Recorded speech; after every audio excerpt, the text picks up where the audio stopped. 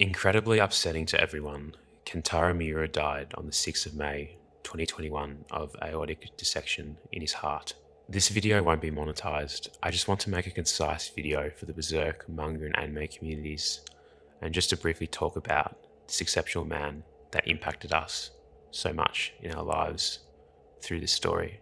When I saw the news on Twitter on Thursday, I was shocked. I hoped that the news was not true, but I just felt empty the whole day after. Never really has an artist's death affected me this much, and I emphasize this feeling that others have experienced in the past with other creators, or someone who's been an influence or a role model to you. Berserk truly meant so much to the fans.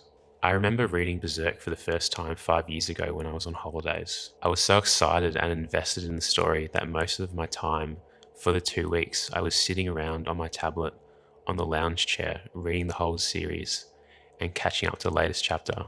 Around this time in my life, I was doing some identity searching to find out who I really was as a person and what I liked in life. Reading Berserk in a way was a main influence that gave me the confidence and the belief to accept who I was and be proud of what I enjoyed in my life. And the story was just so eye-opening to me, daring to cross those boundaries of sensible storytelling and being unique. And as someone who wants to continue to create art and stories in the future, it was an amazing story and something that it really impacted me at the time. Berserk began serialization in Hakusensha's bi-monthly seinen Young Animal magazine in 1989, and at the time of Miura's passing, the series had reached 40 volumes, 364 chapters published, and the 10 Black Swordsman arc alphabetical chapters. Miura received multiple awards throughout his career, most notably probably the 2002 Osamu Tezuka Cultural Prize Award for Excellence. Berserk quite rightly has the reputation of starting the dark fantasy genre and inspired popular video game series such as Dark Souls, Bloodborne, Monster Hunter, and a lot more. And Guts' iconic sword has also been attributed to inspiring Cloud's sword from Final Fantasy VII and Dante's sword from Devil May Cry. And there's just a lot more that we can talk about, but those are the main ones. However, from roughly 2006 onwards, Berserk started to go on hiatus more frequently, having irregular serialization, and in the last 5 years, around only 20 chapters had been published. Many fans in the last 10 years suspected that Miura had illnesses or injuries to some extent for these extended hiatuses, but nothing was ever released about his health till the announcement of his passing officially. On the 20th of May 2021, the Hakusensha Young Animal editorial department announced to the public that Miura had passed away 14 days ago. It was lovely and respectful that the editors kept the news hidden to allow time for Miura's family and close friends to mourn. Having been thinking about Miura's death and the Berserk series as a whole for the last couple of days, I've come to the resolution that I don't care that Berserk didn't finish, nor do I care if Togashi's series of Hunter x Hunter and Takahiko Inoue's series of Vagabond, if they finish. But I do care that Miura did not get to personally finish the series for his satisfaction and his own gratification for his countless hours of hard work, blood, sweat and tears to the series, constantly putting out a couple of chapters each year, constantly moving the story forward. He truly never gave up. So what happens, though, to the Berserk manga now?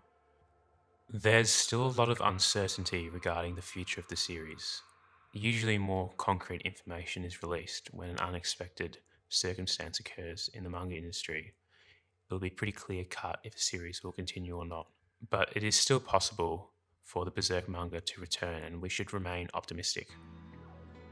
2 of Miura's assistants from Studio Gaga, Miura's studio, also gave statements on Twitter the last couple of days. Most notably, one posted, "I don't know what's going to happen, and I'm not in a position to decide on it, so I'll move underwater for a while. Even if there is a specific thing, it will be timed." He also stated, "I will add it here for honor, but Sensei for the past 15 years or so, he has had a fairly decent diet." Another assistant on Twitter also briefly posted, "Yeah, I'll do my best." We can only speculate, of course, but this does seem to suggest that there is still something in the works for Berserk. Chapter 364 was also expected to come out in the next couple of months, and Miura might have had a couple more chapters finished or nearly finished as well, having done the storyboards. Miura might have given the assistants or young animal a plot script where the progress of the story would continue, giving guiding notes, or a family member or friend might know some details and provide them to the publisher. You don't know, but it could happen. I think it would be nice if the series continued for the assistants if Miura left guided content behind that he planned to complete soon. It will be hard for the assistants to meet the art standards that Miura has set, but I'm sure they will all strive to achieve this in honour of Miura's legacy. But if no content was left behind by Miura, then I don't think the story should continue. I think it should be done as it is. I think fans agree with that. But it does seem from these tweets that something has been noted left, maybe for the assistants, or plans are in work, maybe for a later date to continue the manga soon. Just thinking of the story, I don't think we will ever get the conclusion of the God Hand and Griffith, but it could be a nice, satisfying ending to finish the series in the Fantasia arc, as Guts and co are safe there at the moment and happy. Casca also got her memories back recently, a couple of chapters ago, and the series could end there possibly with the Moonlight Child, Guts, and Casca, possibly. I think that would be a nice, satisfying, fulfilling ending. Thanks for watching.